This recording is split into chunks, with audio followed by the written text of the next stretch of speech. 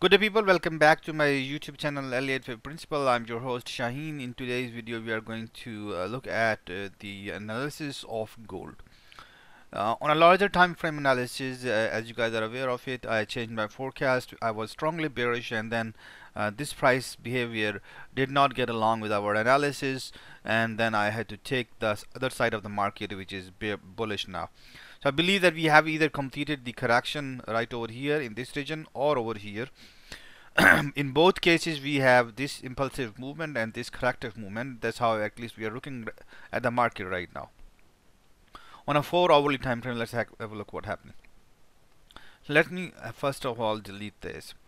And I was really passionate when prices came out of this channel, and we were looking for the prices to actually continue on upward, and that has not happened, honestly. So let me delete this for a while and look at the price as what they are right now. Initially we were pardon me for coughing. Initially we were looking at it as a W, X and Y. So is there a possibility that this is another X? There certainly could be a possibility. The reason because the prices have not moved as much in a behavior that we were expecting. So there could be a possibility that we can consider this as wave A, wave B and wave C, and then we should expect the prices to come along. There's still another possibility that the 5-wave structure, actually we were considering that this is gonna be wave 1 and 2 and 3 and 4 and then continue on wave 5.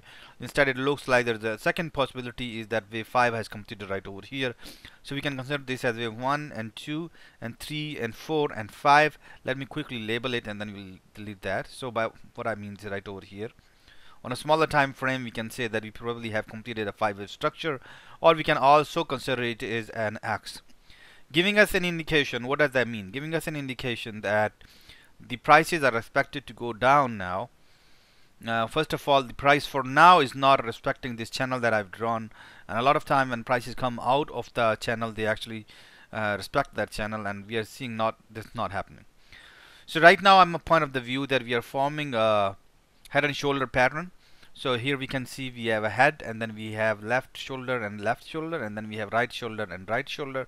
So I'm expecting basically prices to further down, or you can consider it in terms of Elliott wave analysis, you consider it as a W and an X and then a Y. So basically I'm considering this as a zigzag correction and a flat correction, and I'm expecting that it's going to be a zigzag correction. So the reason I said there's a and we came up, I considered the alternate labeling, that this movement can either be considered a impulse wave, or we can also consider it as an X. Reason because if you look at the price action, it has actually kind of approximately equal to the price action right over here. So right now we have both options open right over here. So there's a possibility that when prices expect to come down, they could actually either stay in this range right over here, or they can also form a new bottom. So next couple of days, that's what I'm looking at the market right now. Although non-farm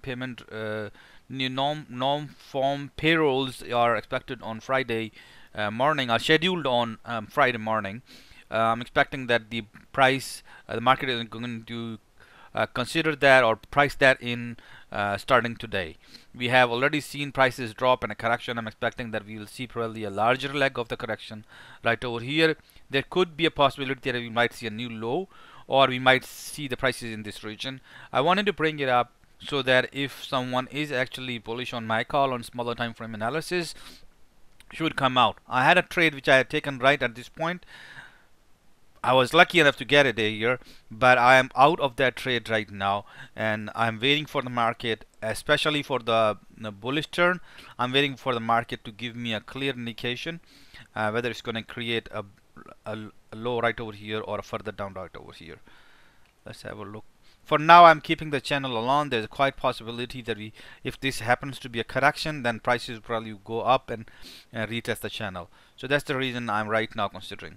One very important point I also wanted to discuss is the percentage analysis. I've done the percentage analysis for this right over here.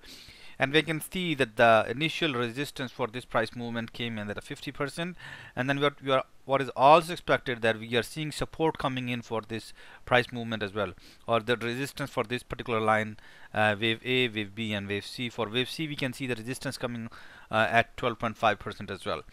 Giving this is a certain behavior when prices actually kind of vibrate in between support and resistance, and giving this an indication, there is a possibility that we are more likelihood that we are looking downward, right?